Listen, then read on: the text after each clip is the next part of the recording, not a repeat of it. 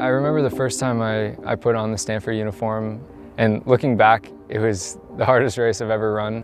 It was an 8K up in Pullman, Washington at Washington State. And I was severely outclassed by a lot of people. A lot of people there were faster than me, and the race got hard, really hard, a lot earlier than I was used to. And I found myself just really struggling to hang on and keep things together. And I mean, it wasn't an incredible race by any means, but I knew that putting on the Stanford uniform was really special because there are so many incredible athletes that have come through here before me, and there were incredible athletes on my team at the time, and I needed to represent that well, and I didn't want to let anyone down. So it is a special feeling putting it on for the first time, and every time after that it also feels special.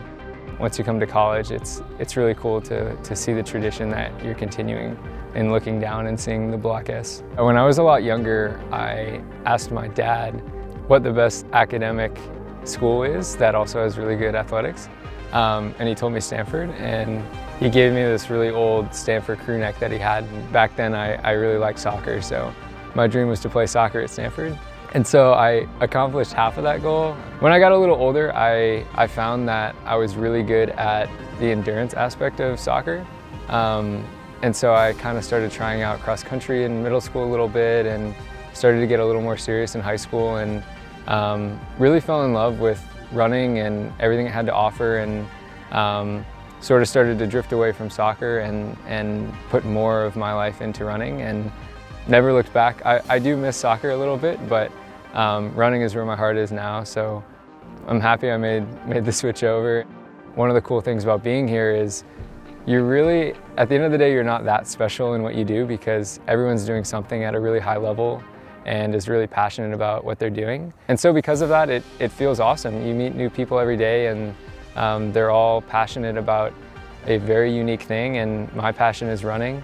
And it's fun to share that with people and have people that you can talk to and meet that maybe aren't interested in the same things as you, but their passion and their goals are kind of motivated by the same thing, and it's definitely a place to be challenged, and I really enjoy that.